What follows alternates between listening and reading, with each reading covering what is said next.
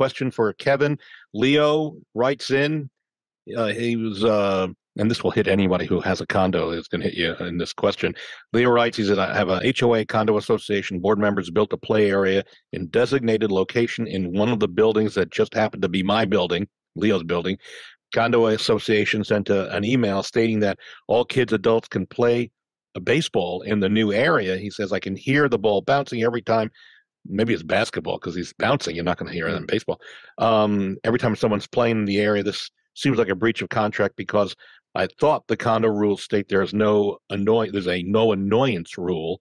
He says, can I start an A class or a class action lawsuit against the board for this? Is this, I'm looking at Kevin's face and he's wincing. So what do you think?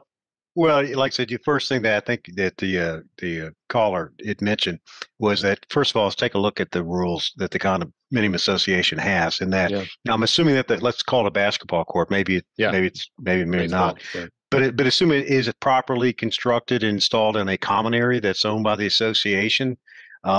Sometimes you may have on the design of the condominium regime on the plat itself, there are certain items or areas that are kind of dead areas. There may be another area that's designed for like a dog park, something like that, to make sure that they've complied with all the rules from the beginning of the development of the condominium all the way up. Check the bylaws.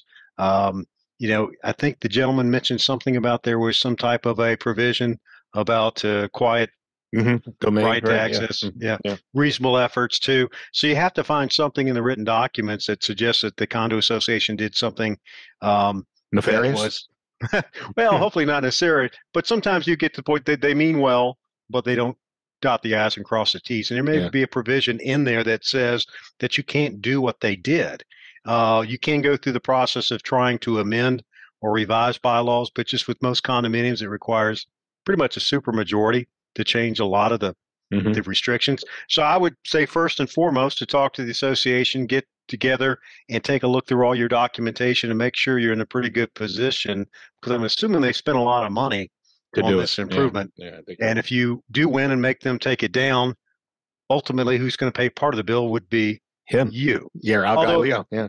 If the association did, most of them have E&O insurance, and if they did do something that if they looked down at their restrictions, realize that they could not have done, you may have some ability to go against them, and then they would go against their E&O policy. But probably needs to have somebody take a look at it for them.